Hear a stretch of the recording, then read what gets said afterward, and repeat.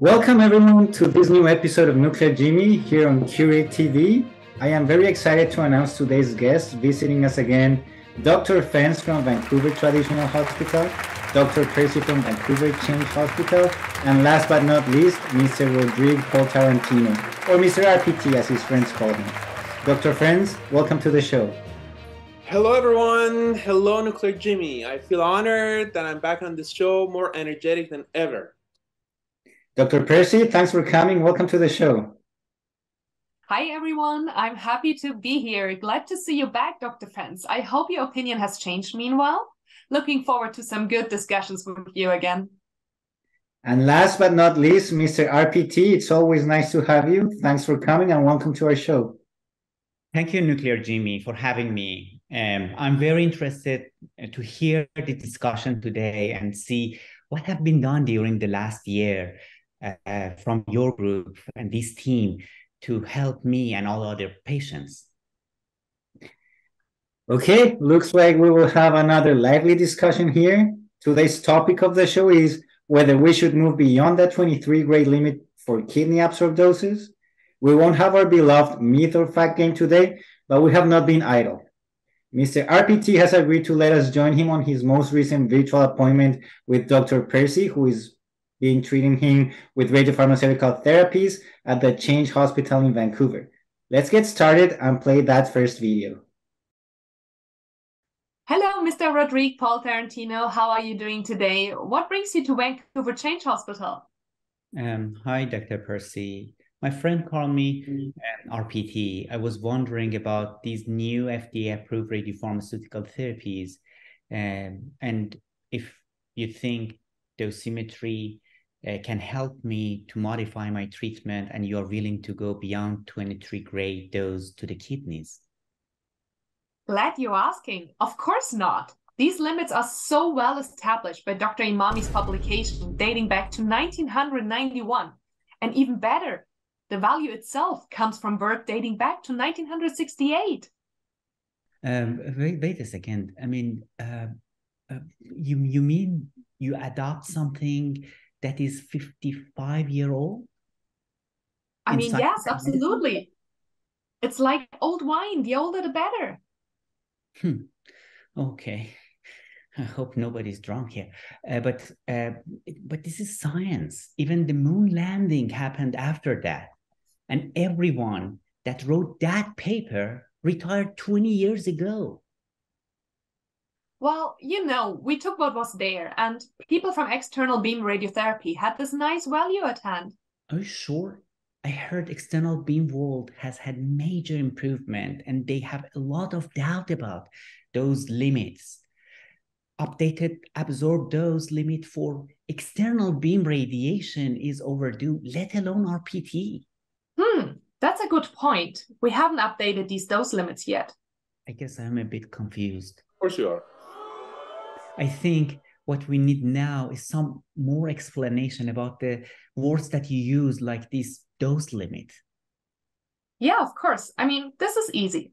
See, like Newton said, this is an apple, which you now irradiate homogeneously, and we achieve good dose coverage of the apple. The 23 gray stated by Dr. Imami and colleagues refers exactly to this, a homogeneous irradiation of both kidney, apple, over 5 weeks. Oh, you're comparing apples with kiwis. And even worse, you are mixing external beam radiation with radiopharmaceutical therapy. Imagine a kiwi. Oh, let me show you a kiwi. This is a kiwi.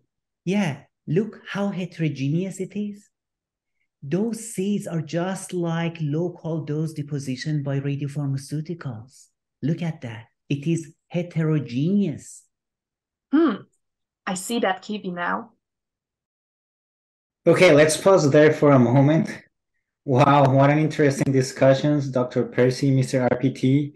I must admit, I was very surprised in that visit. Jimmy, you tend to be surprised all the time. Just enjoy a nice apple. I think the kiwi analogy was a valid one, though. I prefer not to be a fruitcake like some people. You think medicine's all about fruits, Jimmy? Okay, before this gets insulting, let's head back to the final part of the video. Then we'll get to my conversation with you, Dr. Fence. I can't wait. So I've been hearing 23 gray is not 23 gray. Can you tell me more? You mean, for example, the fact that 23 gray kidney absorbed dose in yttrium-90 dotatate has a completely different toxicity effect than 23 gray from lutetium-177 dotatate? Yeah, what's best therapy for me? How you can optimize that? Apple or kiwi? It's more like coffee versus alcohol. I mean, both affect your body, but in different ways, you know? Lutetium-177 has a different energy and particle range and half-life relative to yttrium-90. So why should we treat both therapies the same? Oh, yeah, what you say makes sense. The only thing that's missing is that we have to find these dose toxicity thresholds to kidneys. Yes, we can. I heard we can use a simple and beautiful tool, radiopharmaceutical dosimetry, yes? Yes, dosimetry using theranostic principles opens up so many possibilities, and it allows us to track the doses delivered to our patients. We can therefore stop systematically undertreating our patients and safely increase doses delivered to many of our patients. Fully agree. Thank you for clarification, and thank you for all your help thinking about me and all the patients. Thank you for your visit at my clinic. I still love these food analogies. Let me give you guys a treat. I have this basket with apples and kiwis that you guys can enjoy. Dr. Fence, you seem to be having a meltdown. You and I also had an interesting conversation that, let's put it this way, did not end great. Let's see our video first, talking about those rates, then coming back to this heroic battle of apple and kiwi. I can't wait. Hi, Dr. Fence. Thanks so much for agreeing to meet with me today. I've been having some questions about radiopharmaceutical therapies lately, and it's always very nice to discuss with you. You're always a calm and well-renowned person, so thanks again for allowing me to share some of this time with you and be in my show. Welcome, Nuclear Jimmy. Happy to see you at our hospital. What can I enlighten you with today? Okay, Dr. Fence, I was wondering about the inherent differences between external beam radiation therapies and radiopharmaceutical therapies in terms of dose rate. Could you tell me more about that? See, Nuclear Jimmy, even though dose rates in RPT are over 3 orders of magnitude smaller than dose rates in external beam, I don't think this will cause any differences. We're quite far ahead by ignoring this fact. Let me be honest with you, that's not really what I was expecting to hear. My understanding is that high dose rates are considered to be biologically more effective in killing cancer cells than low dose rates for the same given amount of radiation dose, of course.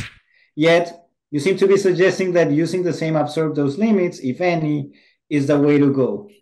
It looks like I'm missing something. What am I missing here, Dr. Fence? Nuclear Jimmy, chill. Your background is in knowing how to calibrate your voice and talk in front of a camera. I've been in this field since you were probably crying your mama's arms. I've treated hundreds, if not thousands of patients like this, okay? So you performed dosimetry on all those patients and you made sure their dose limits were below 23 gray?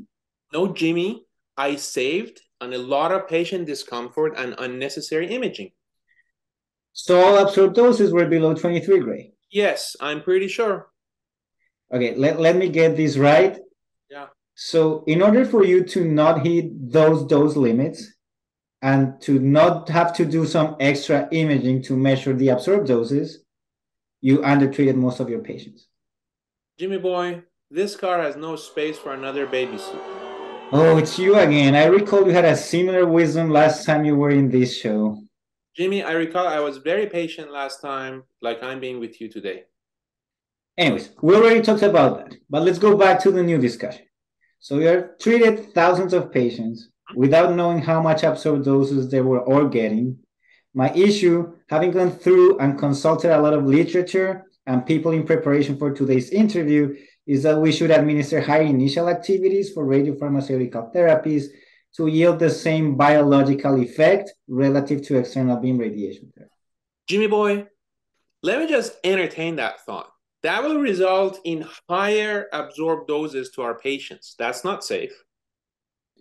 I didn't mean to put you on the fence, Dr. Fence. But that's my question, and that's my point. Higher absorbed doses, because they're being delivered at smaller dose rates, would actually be safe and probably be the right thing to do for these patients.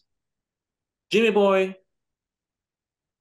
you're being a mama's boy and very perplexed. Just take a deep breath and relax. This doesn't seem to be going well. Calm down, Dr. Vance. But could you please comment on the observed differences in kidney toxicity between radiopharmaceutical therapies, like, for example, lutetium-177 dotatate, used for neuroendocrine tumor treatment, or lutetium-177 PSMA-617, used for metastatic prostate cancer. And we can even think alpha-emitting radioisotopes like actinium-225 are coming as well. I feel there are differences in all this. Well, I think they're not really different. To be honest, we don't really see kidney toxicities at all. But Dr. Fence, what happened to yttrium-90 dotatate? To my understanding, that was way more harmful to the kidneys. Okay, fine. But that's because they were different radioisotopes, therefore different spatial energy. That's exactly my point. That's exactly what I mean. The microscopic dose deposition matters, and that's what's different between yttrium-90 dotatate and lutetium-177 dotatate. Maybe even between those and lutetium-177 PSMA therapies.